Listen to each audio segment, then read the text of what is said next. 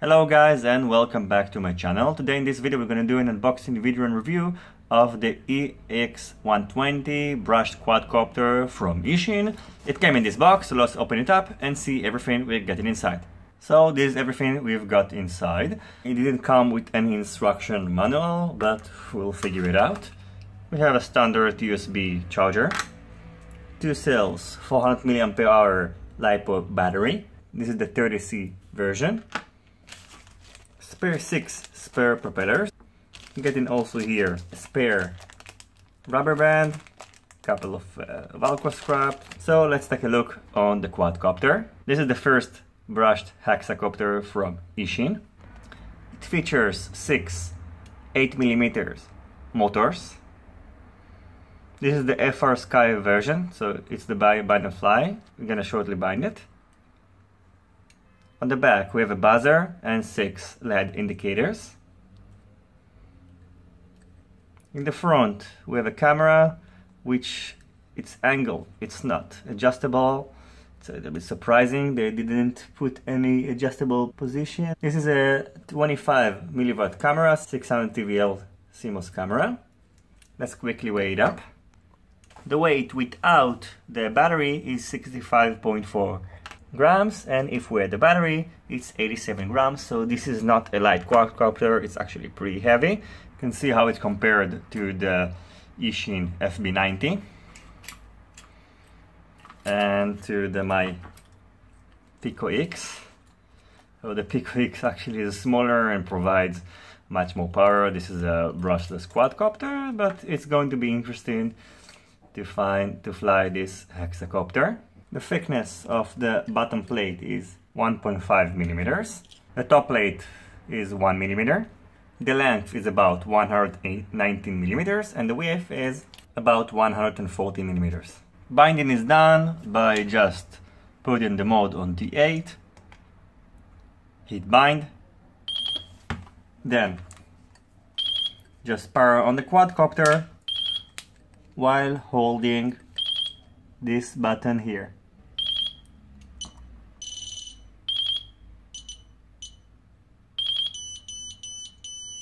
Then just press exit, then we can turn on the quadcopter again and it's bind already.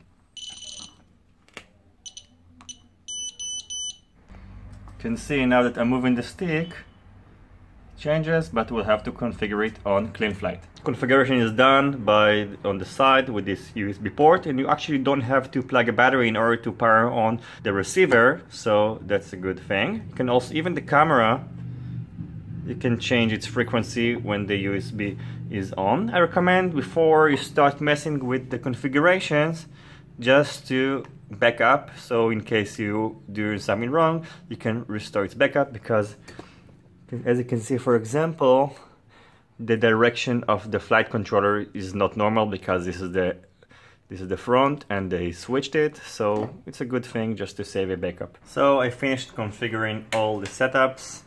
You can see I put horizon on auxiliary 2, air mode, and also added beeper. You can hear the beeper strength. You can see the indicator turns blue when it's armed and green when it's been disarmed, and each time that you press, that you change mode, that it also beeps. Let's go through the default settings in case you have anything wrong.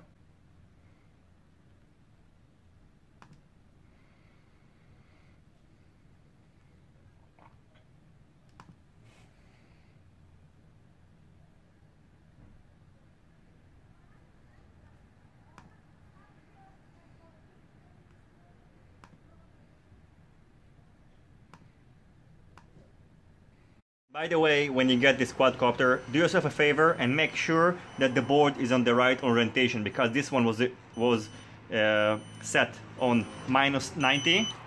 Sorry about all the noise, but has to be here, the 0 degrees here has to be 90. Then I took it for a test flight and it didn't work properly. So make sure these are the settings for the board.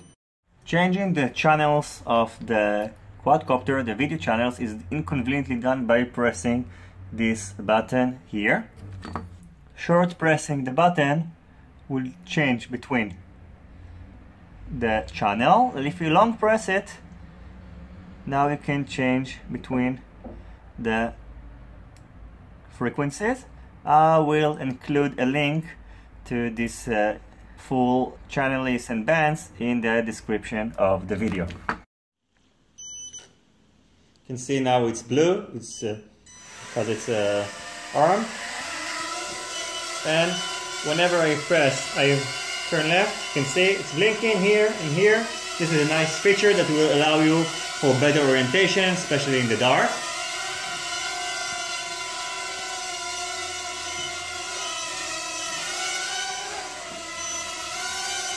You can see that the yaw is very slow. Right now I'm on horizon mode. Let's put it on. Now it's on acro mode. The yaw is still pretty slow. These are the default settings. So probably we will have to just turn up the rates. So let's land it. And next thing, we'll take it flying outdoors.